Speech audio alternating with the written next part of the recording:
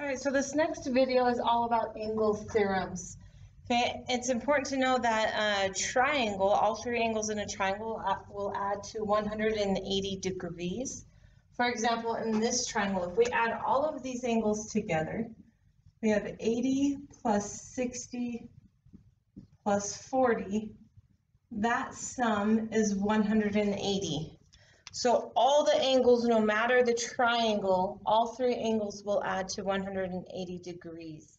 That's the first thing to know when working with different angle theorems. Other tidbits that are useful and will be especially useful for you when you are on your quiz is to know that a triangle can have can have up to 3 acute angles.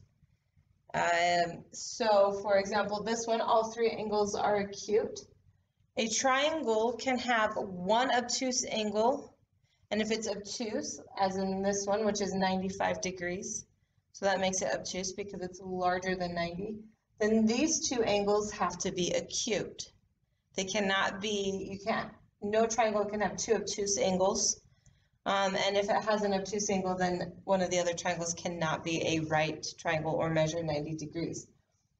Okay, and then if you have a right triangle, which I don't have one here as an example, but if you have a right triangle, then the 2 other angles also have to be acute.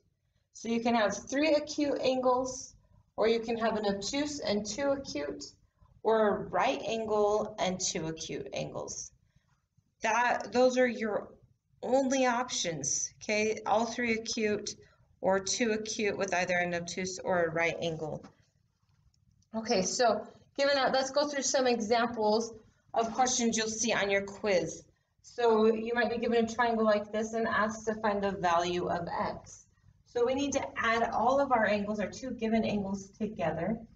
95 plus 57 plus x, and we set that equal to 180 degrees. So this is just a linear equation that we get to solve. So we're going to add 95 plus 57. Let's see now. 90 plus 50 is 140, 147, 152. You might want to check my math and make sure I am actually adding these correctly. But I do believe 152, and now we will subtract 152 from 180 to solve for x. Looks like x equals 28 degrees. So this little angle is 28 degrees. Okay, another example, you might be given one like this. Hopefully you can see that this is a 54 degrees, and then we have a y and a y.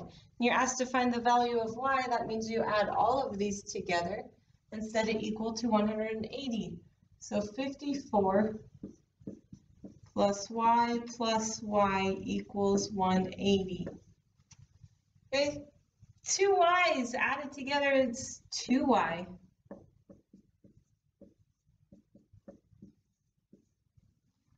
And now we go about solving for y, so we will subtract 54 over from 180.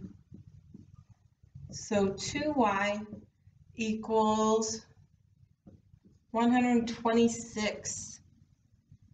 Okay, so 2y equals 126, divide by 2 to get the value of y, which is 63. So both of these angles are 63 degrees. Okay. So these are 2 examples that you might see. A third example is very similar to these prior 2. So you have a variable, but in this case we also have a variable plus a constant. So we're going to add all of these together. I'm going to erase this and give myself a little more room here. So we're going to say 40. Whoops, forgot my 0. 40 plus y plus 30. Okay, so we have 40 plus y plus 30 equals 180. And now we need to add all of our like terms together. So 40 plus 30 is 70. y plus y is 2y. And we will go about just like we did on these prior examples and solve for y. So I'll subtract 70. 2y equals 110. And now I divide by 2. Y equals 55. So y is 55 degrees. So we have a 40-degree angle, a 55-degree angle, and a 55 plus 30, which is 85-degree angle. These are a few examples that you will see on your quiz. Okay, here are a couple other examples. So you might be given two triangles where you have the third angle of each triangle missing and asked to determine what you can say about P and Q. So it's important then to actually find out what is P equal to and what is Q equal to. So I'm going to add 60 plus 30. I'm going to add P to that and set it equal to 180 and solve for P. So 60 plus 30 is 90. Subtract 90 from both sides. And P equals 90. Okay, so I'm going to do the same thing for Q. I'm going to solve for Q now. I'm going to say 45 plus 45 plus Q equals 180. So 90 plus Q equals 180. Subtract 90.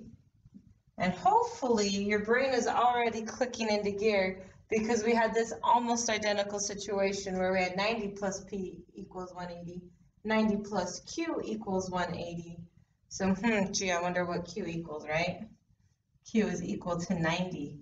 So what we can say about both P and Q is that they are equal to one another. P equals Q or Q equals P. They mean the same thing.